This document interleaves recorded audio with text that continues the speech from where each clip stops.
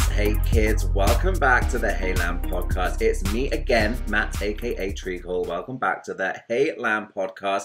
We are going to talk about Mariah. Same thing we do every Friday. This comes out if you listen on Saturday, Sunday, whenever you like to listen or watch, then it's your regular slice of Mariah Geek Out time.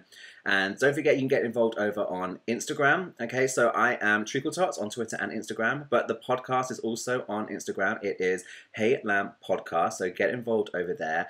And also, you can support the podcast by, well, two ways really. You can become a member of my YouTube channel, which has got over 200 Mariah Carey videos. So check out the link in the description to go over to my YouTube channel and drop some comments, hit some thumbs up on some videos, and if you really want to show some love, you can become a member of my YouTube channel. You get bonus content, including the after show to the podcast each and every week. And also, you can head over to buymeacoffee.com/heylam and treat me to a little splash. Thank you to everybody who has been buying me a few little splashes over there at buymeacoffee.com/heylam. I'll be honest with you, I don't drink coffee, and I'm fake English. I don't drink tea. I don't drink tea or coffee, any hot drink. So there is no buymeavodka.com, at least that I'm not aware of. So every few like coffees, then I'll put it forward, you know, to like another little liter bottle of vodka. So I appreciate that because I'm sat here with a splash. So it all counts towards the production of the podcast. So thank you to everyone who's buying me splashes on Buy Me a Coffee. Really do appreciate that. So that's all the housekeeping. Guys, it is that era of Glitter's 20th anniversary, and I just need to talk to you guys about it. I'm sliding into so many DMs, and you guys are sliding into mine, and it's just that time of year, and we've had some acknowledgement, but maybe not quite as much as I would have liked. Maybe some of you would have liked to have some more as well from Mariah, but you know that I'm going to talk about Glitter here more than just once here on the podcast. So I'm thinking maybe like a few different episodes, but first of all, we're going to talk about the music, all right? We have to talk about the soundtrack, the songs, we have to get into it all. And joining me for the conversation today around the podcast is returning guest, fan favorite, podcast favorite, friend of the pod, deep friend of the pod, Taz. You're back again, darling. Welcome. Listen, as I've always said, I'm more than happy to talk to Mariah. My real friends won't listen to me, so this is a great opportunity. Well, welcome back. Always a pleasure to have you. How have you been? It's been a minute since we caught up. Yeah, it's been a minute. Yeah, just enjoying the summer, working away, you know, just getting through this whole coronavirus thing. So you say enjoying the summer, but as I sit here now and talk to you, it is a wet, miserable one here on the south coast of England. It doesn't feel like summer at all. What's it like for you over in Ireland? It's mixed here. Like, it could be raining today, it could be 25 degrees tomorrow, sunshine. So we just take it as it comes. But it's constantly clammy, whether it's raining or sunny. It's clammy all the time. So I'm not built for that. But there's a word I've not heard for a minute. Clammy. I know what you mean. That like it's wet, it's warm. I woke up to like stormy weather today, and then right now the sun's trying to come through, but all the windows are shut. If I open up anything, I can't even think about stepping out my balcony. Forget sunbathing. My tan has faded. It feels like we had like a little pretend summer, and I was like, oh, that's the warm up, I'm getting my tan on. It's like, nope, that was it. That was the summer apparently. Oh, but your work's been pretty consistent. You've just worked like all the way through. There's no been like big dramatic, you know, snap back to reality, right? No, I've been like, I have always worked in the office, but like since last March of last year, you know, I've been working from home constantly. So they're talking about bringing us back into the office in the next month or two, so we'll see how that goes. So yeah, but I have been enjoying working from home. You know, the commuting and everything, I just repel, like just dealing with all of that. The commute is from the bedroom to the living room or something.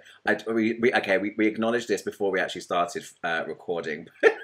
I'm gonna giggle every time you hold up that great big freaking pint glass, like. You are a proper geezer gay. You're there with a pint glass, and I'm here, my little dainty usual vodka. Because as I said to you off camera, a gentleman always drinks like a lady. So it's splashes, it's spirits, it's cocktails.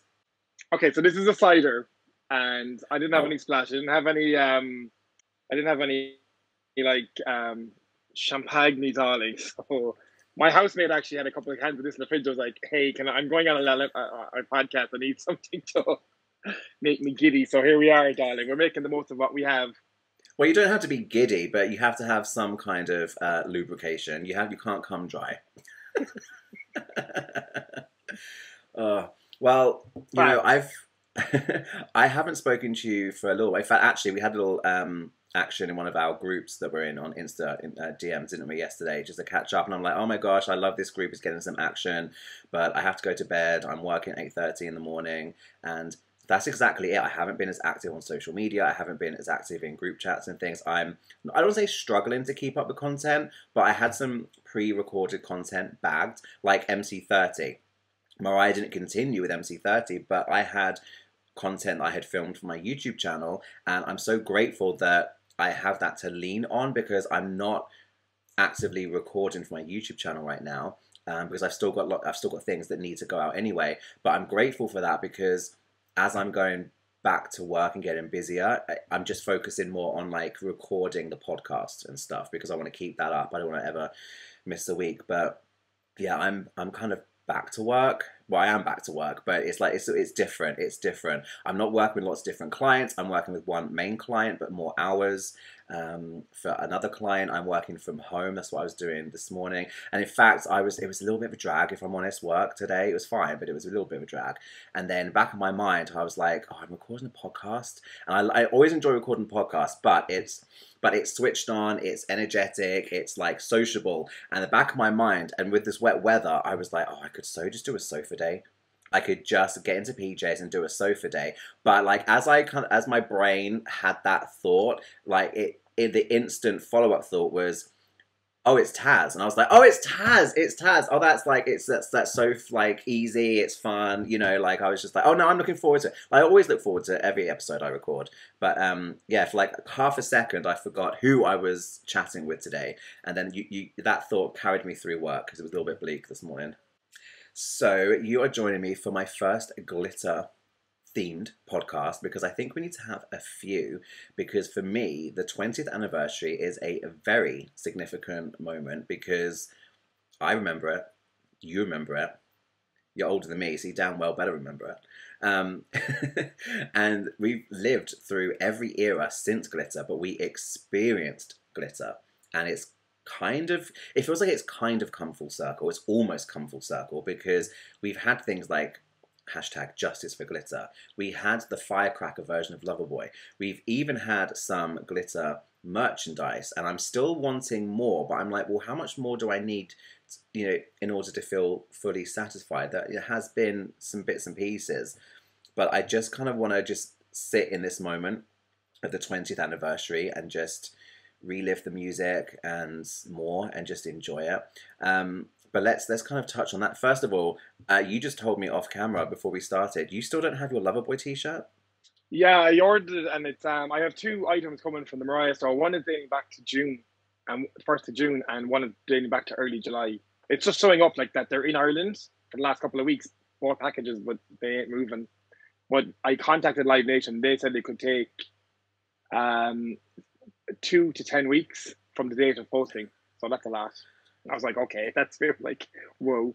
So I think I'm on like week 10 now. Bracket. 2 to 10 I weeks. think I'm at, no, or maybe 2 to 12 weeks actually. So I'm on week 10 now. So I'm hoping the next 2 weeks. Well, come week 13, I hope you start making some noise, because yeah, I mean, it's Pride merchandise. Mine came, well, I missed June. I think it was early July, or maybe it was the last day of June. I don't know. Thinking about it, I should have worn the Loverboy tee today. I didn't think about that. I was like, hello, we're talking about glitter, and I actually have a piece of merch I could have worn, but I forgot about that, so not wearing that. But I hope yours turns up soon. So it's the Loverboy t-shirt, and what else did you order, remind me? I got some Pride socks for. I have the Shade fan. I have other bits. I can't really remember now, but I know there's 2 packages coming anyway. So I sometimes forget what I even order. But you remember last year, actually, on a side note, that there was like her shop was updated with some glitter items, and then it was taken down after a couple of days. And I think anyone that had made an order, they got an email saying they couldn't be fulfilled. So I'm wondering, were they a year early? I wonder if there's something coming in the next couple of days to mark the 20th anniversary, because obviously that stock is designed and it's there. Well, you're talking about the Justice for Glitter stuff, right? There was a mug and something else, it was all Justice for Glitter, wasn't it? I can't really 100% now. I just remember DMing a few lambs going, oh, here, in case you didn't know, that the shop has been updated. But I know orders went through, but then they had to be contacted to say, we can't fulfill this order.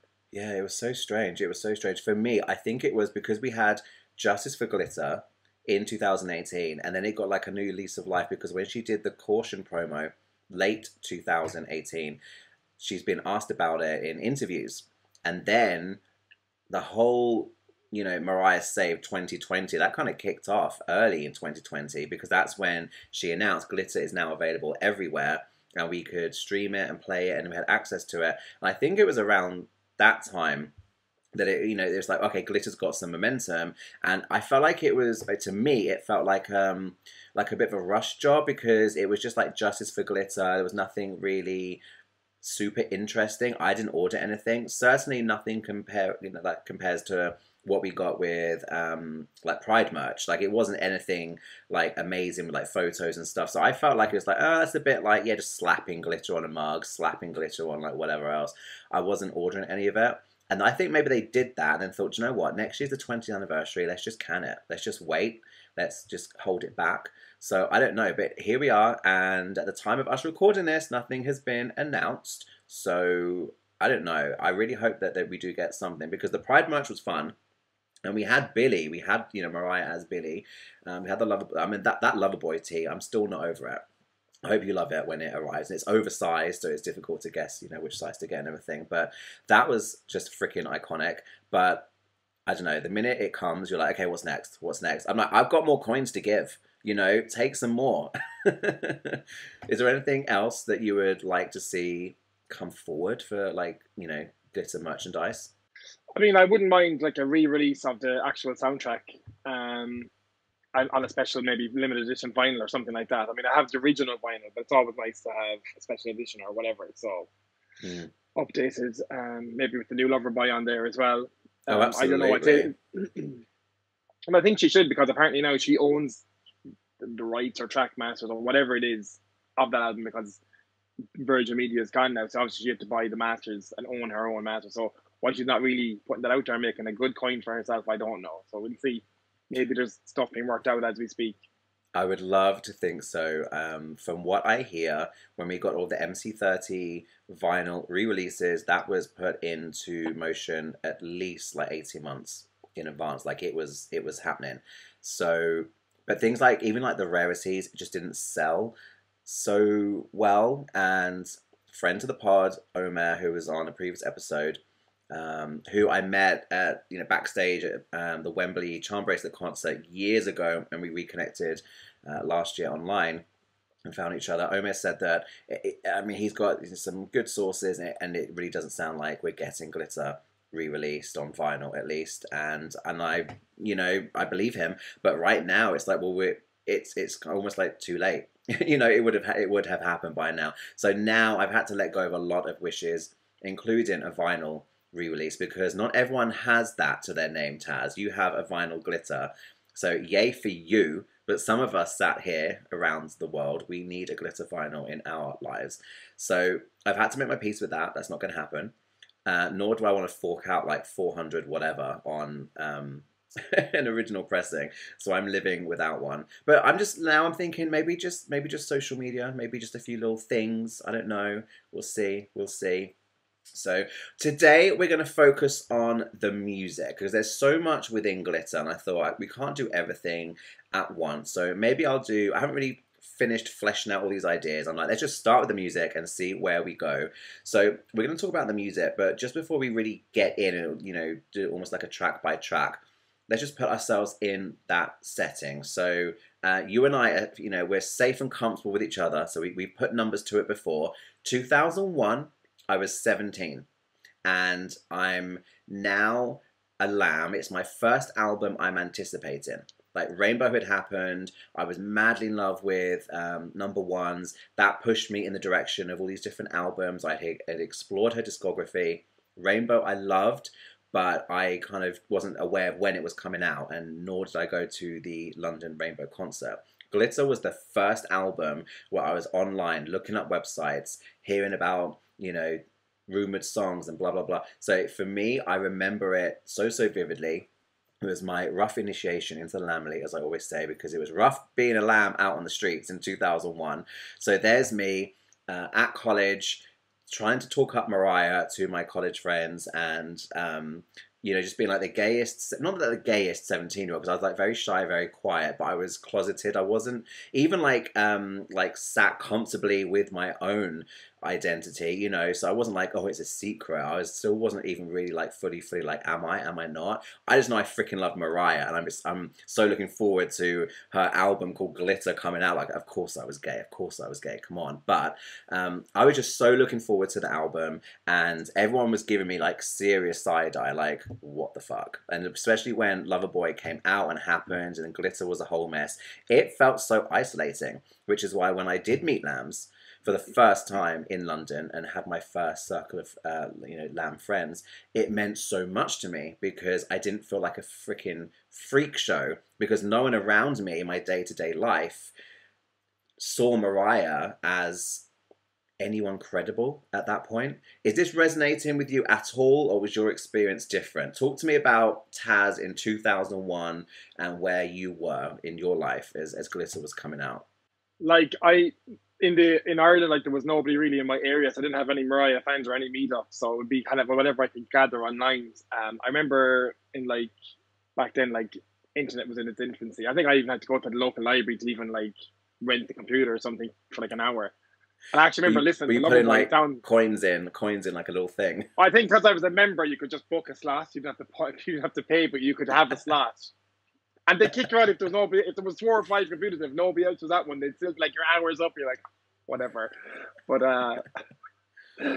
one to tell the but anyway, I do remember listening to Loverboy for the very first time in that library, and I was like, okay, this is not your typical Mariah first song release. Like at that point, we had, you know, For Honey with Rainbow, all her albums, all her first singles, Fancy.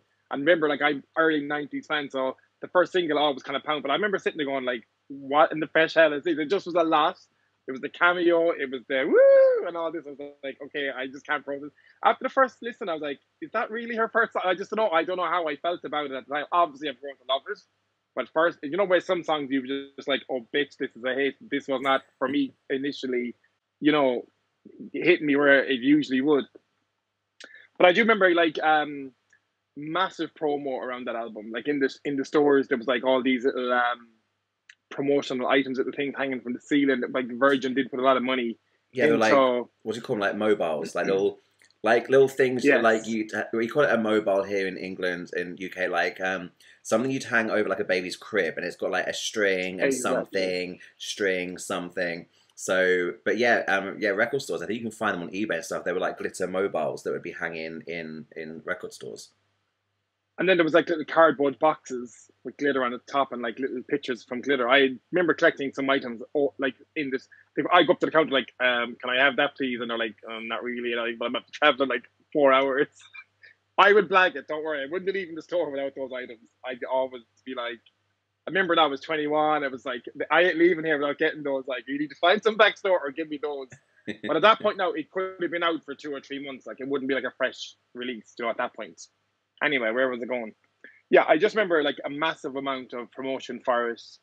I remember Mariah being really excited about the project when she was referred to it as All That Glitters. And we were like, she was building, I think she was really hopeful for the whole thing, the movie and the soundtrack.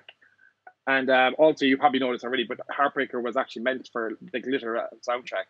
That's right. She was trying to rush Rainbow out to get out of Sony. Let's remind so she actually pulled that song. Yeah, so Heartbreaker was part of that Glitter idea, but she pulled it forward then as the first single from Rainbow, and obviously that was a huge hit. So I don't know how that would have fitted into the movie, but that was supposed to be the hit song from Glitter. Yeah, Glitter. You're right. Glitter was meant to be kicked off by Heartbreaker because Mariah was working on All That Glitters from Butterfly, and then Sony were like, "Oh, we want you to put out a compilation for the holiday season '98." So she pushed it back, and she, just pushed it back, and then she pushed it back again to do Rainbow. Because right now, at that point, she's making the decision that she wants to get the heck out of her contract I think maybe Tommy wanted her out as well. So that's when, you know, from the memoir, we know she went to Japan and spoke to the head of Sony, not Sony Music, but the head of Sony. Made the deal that she made. I think she then wanted to, because I think you're right, she had high hopes for Glitter, the movie and the soundtrack. So she wanted to take it somewhere else. But she was working on Glitter, or as it was known, All the Glitters, pretty much straight after Rainbow. So yeah, Heartbreaker. I remember, I can't remember like specific interviews. Anyone that can, please help us out and let us know. But I do remember her saying in a couple of interviews that Heartbreaker was intended for Glitter, but then she ended up using it for Rainbow instead. Like, it's just crazy. Can you imagine if Glitter had Heartbreaker instead of Loverboy? It's just, that blows my mind. Yeah, well, yeah, like I don't know how it would fit into the movie now, but look, it probably would have made sense. Obviously, they would have worked that Heartbreaker line probably when they split up or whatever, it would have kicked in. But anyway, it was made for a different project. So Yeah. But for Glitter, I mean, initially when she first released the first sample, I was like, oh, I'm not here for this. I wasn't loving it, to be honest. But then I didn't know the story about the drama behind the Loverboy song. So exactly. There's plenty to get stuck into. So that's what we're going to do. We're going to take a very quick break. And then when we come back, we're going to go through track by track. We're going to talk about the soundtrack or album. That's the whole thing as well. Is it a soundtrack? Is it an album? So we'll be back after this quick break and we're going to get stuck into the Glitter tracks. Thanks for listening to Hey Lamb, guys. I hope you are enjoying it. If you are, you can leave me a little tip. You can buy me a drink over on buymeacoffee.com. It is a great way to show your support to your favorite creators by buying them a drink. Simply head over to buymeacoffee.com/heylamb and you can tip me with a little drink. Cheers.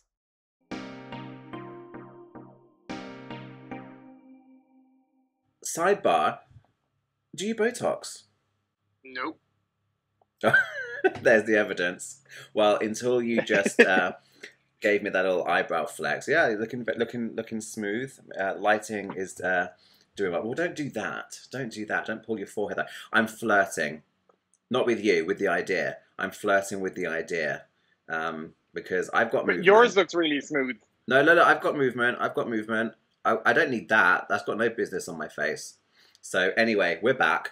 Little sidebar there. But also, I was going to say, Taz, you know, and in the intro, I didn't say, I always get lots of like, yay, it's Taz, every time you're on the podcast. And people, they love your face, they love your accent. And I remember that sometimes you're like, oh, I'm really worried I'm speaking too fast. And I'm like, well, I talk fast anyway.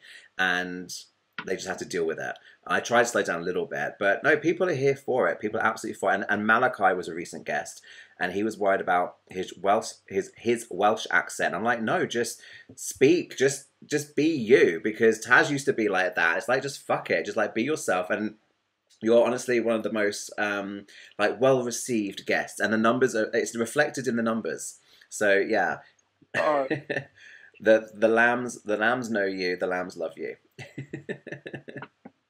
And I love the lambs. I mean, I'd love actually a gathering of some sort. I mean, imagine we could like do like something even in the UK or something, and like bring European lambs over and do like a little thing. I don't know. It would be just cool. No, totally, absolutely. When Mariah announces, you know, a tour, a residency, whatever it is, I'm down, and I want to do something. I need to connect with, you know, more lambs in person and stuff. And here's another sidebar before we actually get stuck into the track listing.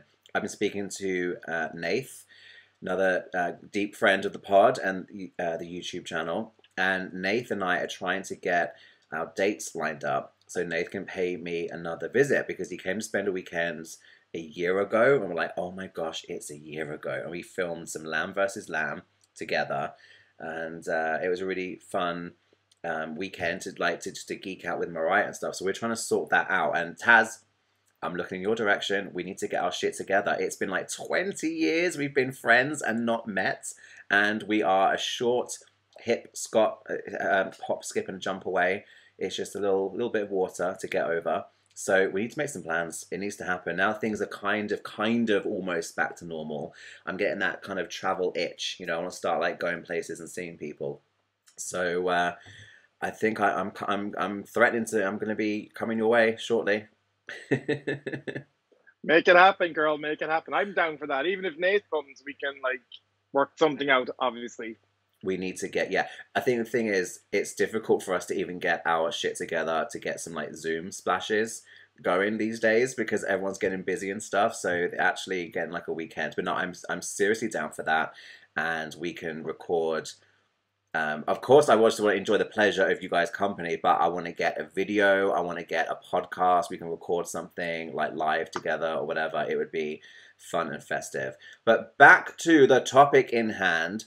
Glitter. Let's do a track by track. Let's do Loverboy, which starts and closes the album, because we have Loverboy remix to launch the album and then the regular version to close the album. What were your thoughts about both versions, and how do you feel about the remix opening and then the regular version closing? What do you think about that? Like, I know she's done that on an album before, like, say, for Heartbreaker and Heartbreaker Remix on one. But on that one, they were so similar, it felt like a cop-out almost. It was like an extra track. Yeah. Yeah, It I didn't feel wasn't like it was needed. It was weird, wasn't it? It's like because they're so similar. Heartbreaker launching Rainbow, and then track 7 or whatever, Heartbreaker remix, but it's a totally different vibe. It's just completely different. And thank God I found you. Although we don't have the remix as part of the album track listing, it could have been because it's like a different song. Loverboy and Loverboy remix, it's the same song. It's the same song. So it felt weird, especially coming out of Twister into Loverboy. That's like a whole mood shift. So, sorry to interrupt, but Loverboy, give me your thoughts and your feelings. Which do you prefer, the regular version, the remix? I like, of those two versions, I would prefer the remix. I like Brat's little verse on there, so I think for me, I'd like that. And the little nudge at the girl we don't know, you know, hate on me much as you want to, you can never do what the fuck I do, or whatever, It's a classic. So we all know what that's referring to. Kudos to Brat for bringing the lyrics. But you know, Loverboy, to me, actually, I was just thinking about this before we came on. It's kind of in the vein of Honey, because I mean, you can take that, you can interpret this song other ways, and I think it was coming in the same vein. Excuse the pun. But like the feeling inside and all this. You know? Oh my god! The feeling inside. Oh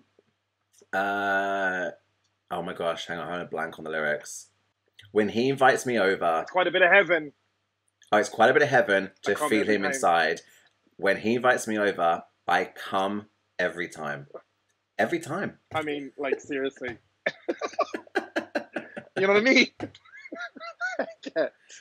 But seriously, she laid some foundations with Honey, and now she's building on them. And actually, I do remember at the time there were some like reviews and articles that were commenting that she's a bit more. I can't remember the term. It's like they weren't saying promiscuous, but a bit more like sexually confident or something. Like she's a little bit, because the lead singer was Loverboy, and she's saying exactly that. She comes every time. She loves feeling him inside, and I'm like, sing it, tell it, love it. Obviously, on first listen, it wasn't a dislike that. It was just so left field to me. It just didn't sound like another Mariah Carey song. It was, but then again, it obviously was going back to the 80s, and it was going back, you know, it was a concept, so we get that. But it's so busy, isn't it? It's a really busy track. And I remember being in the car with my family, and it came on the radio, and I was like, yay, can you turn it up, please? And my father said something like, well, it wouldn't be so bad if you could find the beat or find the melody, because there isn't, you know, it's because it so heavily uses the Candy sample by Cameo, but it doesn't even like use it. It builds the song around that Candy, and I love Candy is such a strong track. You have to use it. You can't have it in the background. You have to use it as heavily as she did. But when she's doing all her background vocals and then the melody, and there's a lot going on. And once you know the song, you know it. But I remember it took me several listens to kind of get into bed with it and get comfortable. You know, it's very busy. The downside is, I guess, I don't know if the powers that be had any influence back then, and they probably did. But like the fans were buying the single. Yes, it was reduced in price. Yes, so was every other artist. So at the end of the day, back then, pre-streaming, to break it down for the kids, you still had to get up after ass and go to the store and buy Loverboy as a single if you liked it. So I therefore, can't. I she can't wait. outsold. I can't wait. I can't wait for Calvin to have kids, and you and you tell these stories again. But like buying the single, it was outselling, and by far, like I think she ended up getting a number two against Destiny Child that week. Yeah, it was And bootylicious. in terms of sales, of all the songs in to terms of, lose out to, bootylicious. I mean, oh my god, what a song, right? So obviously I wanted the number one, but bootylicious was absolutely huge. It was so big. But Loverboy was the biggest selling single in America of 2001. It sold. I think the week for it went to number two and Bootylicious was number one, right? I think it was selling 3-1 in Mariah's favor for every one copy of Bootylicious, Wow. 3 singles. But what was happening is airplay had come into the mix recently, just before that. So airplay counted, and DJs were not playing the song, and this was going to affect the chart. So no matter how much she sold, a portion of what was weighted going to number one was your airplay, and whether it just was not a radio-friendly song or whatever, it just didn't get the counts that it needed. Now we know 20 years later, like Spotify and things count, but airplay was the Spotify back then. That was a huge factor in a song playing. As I said, I don't know if there was powers to be ringing the phone going, you better not play this new song by Mariah. I don't want her getting number one, because they were obviously trying to foil. Oh, yeah, success. undoubtedly. Do you know what I mean? Yeah. Oh, those phone calls were placed. Threats were made. I'm sure of it. I don't know if you're picking it up, but I'm now sat in like a full-on rainstorm. I don't know if you can hear it. I live on this deck house with a flat roof, so for me it's very, very loud. Apologies for the background noise. I thought I was going to be safe, but the weather is like up against my window right now. So we love Loverboy. We prefer the remix. That's cool. That's fine. Let's move on. Track 2, Lead the Way. Like, oh my god. For the longest time, Lead the Way was one of my top 3 Mariah songs. And because I'm such a sucker for a ballad, and I've kind of, expanded my taste a little bit. Like, it doesn't have to be a big ballad to win me over, but Lead the Way is so beautiful. What a vocal performance. It's probably my favorite song off the album, but in a way that I feel a bit weird saying that, because I feel like I should choose something that's more representative of the album, because it doesn't feel 80s at all. It doesn't feel like it's glitter in a way, but we'll get to that because of the background of the song or when it was written and recorded and stuff. But I love Lead the Way. It could be my favorite on the album. How do you feel about it? Like, vocally, I mean, if you want to showcase Mariah's vocals, it's a go-to song. This is just like, when she's going off at the end, like, it's unparalleled. Nobody else, that's Mariah's stamp on that song. It's a beautiful song. Opens, again, very contrasting to the Loverboy remix. It goes from like this all over the place kind of tune to a real subdued start to this song, like the piano and real love song type thing. But again, like an amazing song, up there with one of my faves.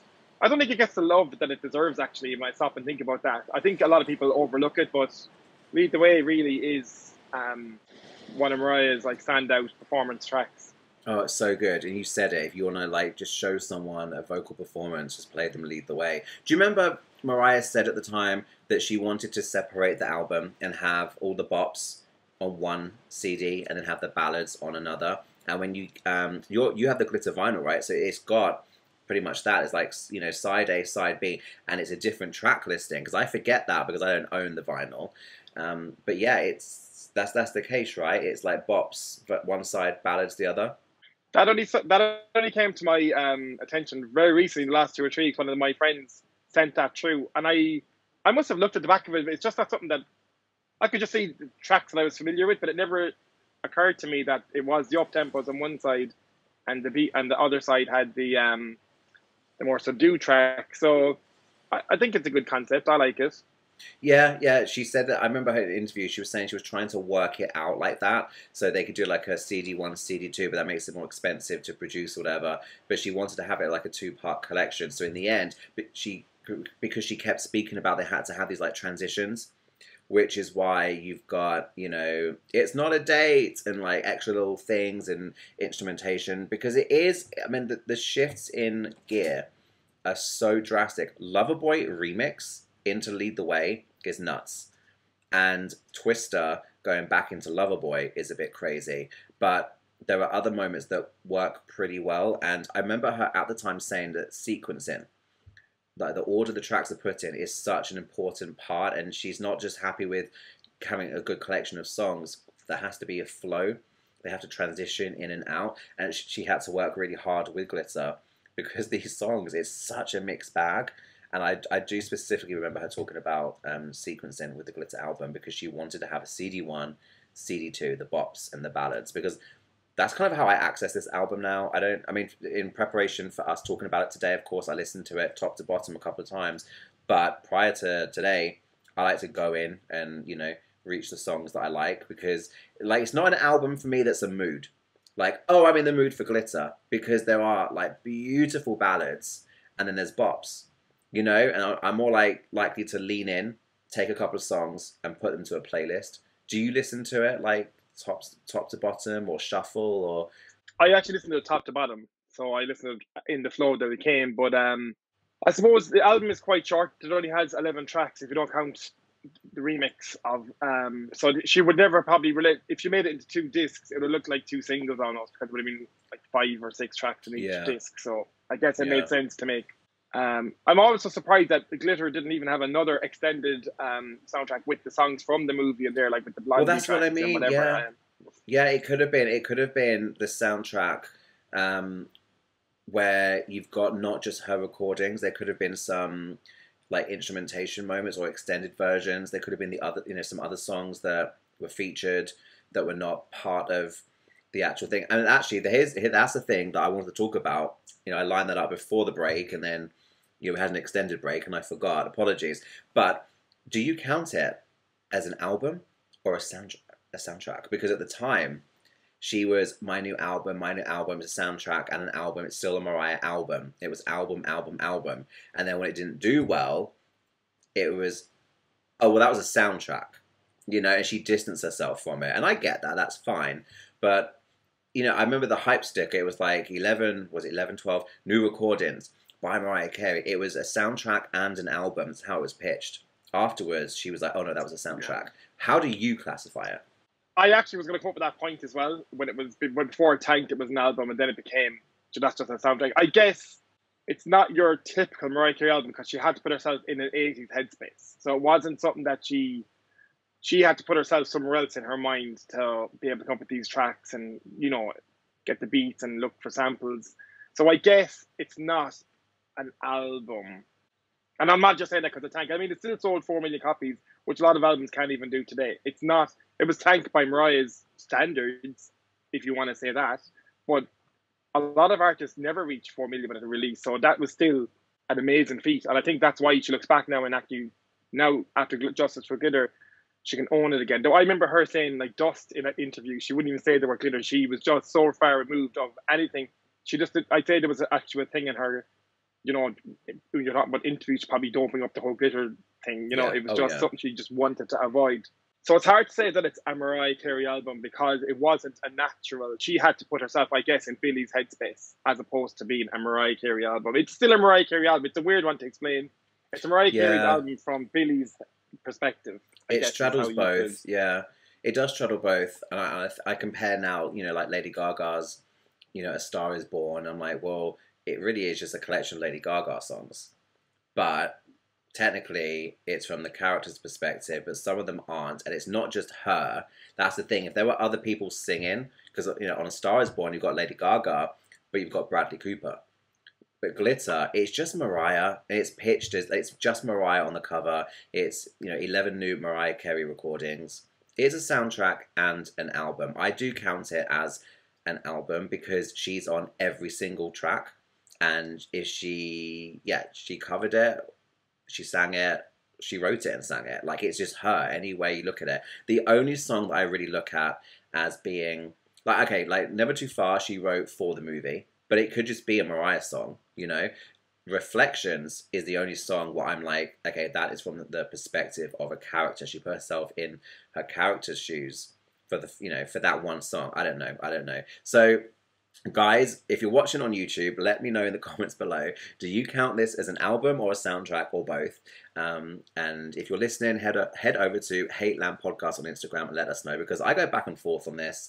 But when I did my album rating series on my YouTube channel, of course I included it. I'm not going to do everything but Glitter. I do count it as a Mariah Carey album, but it's also a soundtrack at the same time, because it was a themed, it's a themed album. It's an 80s themed album, and I think part of the problem people had was it wasn't 80s themed enough, because some of the songs just sound like Mariah Carey songs. They don't, it's not like, oh yeah, it's so 80s through and through. It was 80s inspired, 80s flavored, but it wasn't smacking you across the face as being so 80s. I don't know, we digress. Let's move on to track number 3, If We. Thoughts, feelings? Okay, so before I get into that track, I just want, just while you're on the 80s thing, I think people weren't ready for the 80s in 2001. Oh God, so no. It was just too close. It was too early. So I think it was too early. So she was ahead of her time, getting all these samples and things, and that's where she missed the mark then as well, because people were not ready to go back to the 80s. People now today, even in modern pop culture, like Dua Lipa and all these ones, have all these like beats coming in that are very reminiscent probably of 80s style, and people are here for it because now it's 40 years ago, where I think it was just too soon back then. But now we'll go back in and we're going to dive into If We. So I think the problem, that would have been a big hit for Mariah, and she'd have had no problem releasing this, and it probably would have got all the works to have a video and be out there as a cool pop along song. I think definitely MTV, TRL, everyone would have been all over this.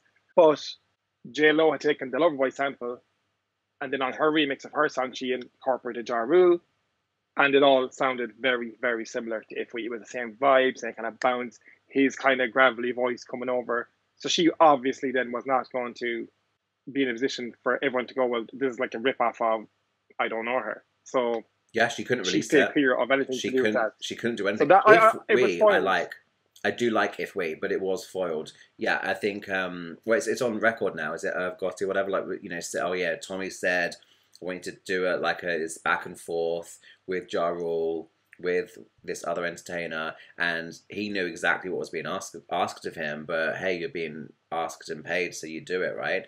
But I felt like, yeah, that was like the second foiling. We spoke about the Firecracker sample with Loverboy, and maybe we'll talk about that more later. But yeah, If We is one people forget. That was a great big foiling moment as well for Mariah, because once that song was down, she included it, and I do like If We, but she couldn't do anything with it. She couldn't do anything with it because What's Her Face had done her own thing with, you know, using exactly the same format. Do you remember it was reworked into a slightly different version? What Would You Do? Yes, What Would You Do? Yeah, I remember. Which that. I think was a few years later. I think it was someone. 2004 maybe, and it was, yeah, it was like, who was on that track? Who was on that track? Was there Shade Cheese or someone like that? Nate Dogg?